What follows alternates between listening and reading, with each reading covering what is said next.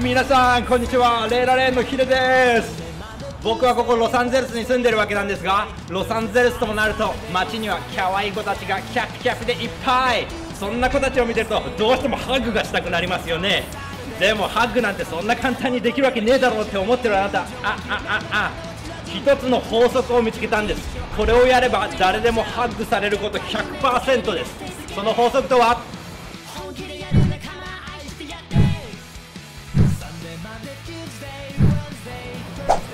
右手を上げるだけ、右手を上げるだけで相手からあなたにハグしてきますよ。そんな簡単にいくわけねえだろうと思ってるあなた、これができるってことを証明してあるから見せるぞ。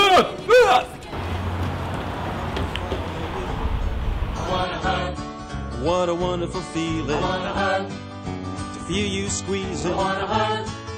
It certainly seems like the natural thing to do. やっぱりね、ハグってもんはね、したいとかいうより挨拶だから、礼儀。最初は多分ね、2人で一緒にいた方がいいと思う。僕らですか？聞くとき。はい、誰もプロジェクトでカメラに映りたがりません。どういうことなんでしょう。最近の子はみんな YouTube スターになりたいんじゃなかったのか？ How about that one? Excuse me. Can I ask you one question? Yes, of course. Or actually two. Sure. Where are you from? I'm from around here. I'm from the Valley, actually, so Los Angeles. Los Angeles. That's cool. Who is the most famous Japanese person you know? Oh man.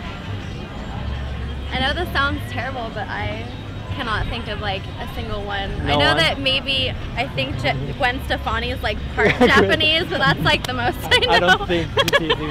Yeah. Yoko Ono? Yeah, Yoko. There you go. You know, everyone knows that one. Ichiro? Baseball player? Oh yes. Yes, I know that one too. Cool. Yeah. I just can't think of any off the top of my head. I think Japanese people have to do more. Oh really? In America to be recognized. Oh yeah. That's neat. All right. Thank you.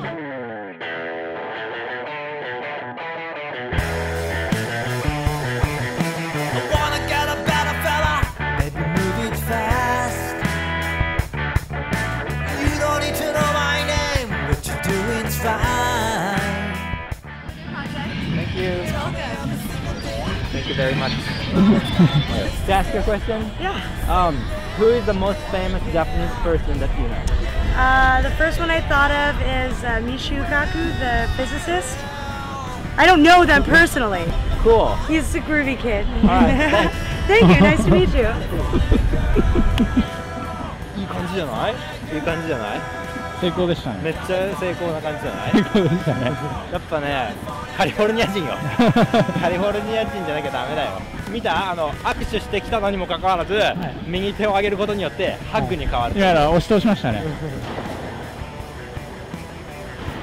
Excuse me. Hi. Would you mind if I ask you some questions? Sure. First of all, where are you from? Las Vegas. Yeah. Chiaki, yeah. If we're talking about the same She's person. beautiful, yes. Really? Yeah. Well, I first thought you were going to say Jackie Chan or something. No, no. Jackie. No, I'm not That's that cool. cheesy. Alright, thanks. Thank you. Thank you very much. Bye. でしょ？できるでしょ？だから言ったでしょ？ Thank you very much. You're welcome. Okay, thank you. Thank you so much. Thank you. 余裕じゃないですか。これだけで、これだけですよ。これだけです。Thank you. That's funny. Thank you. Good luck with your project. Thank you. Thanks so much.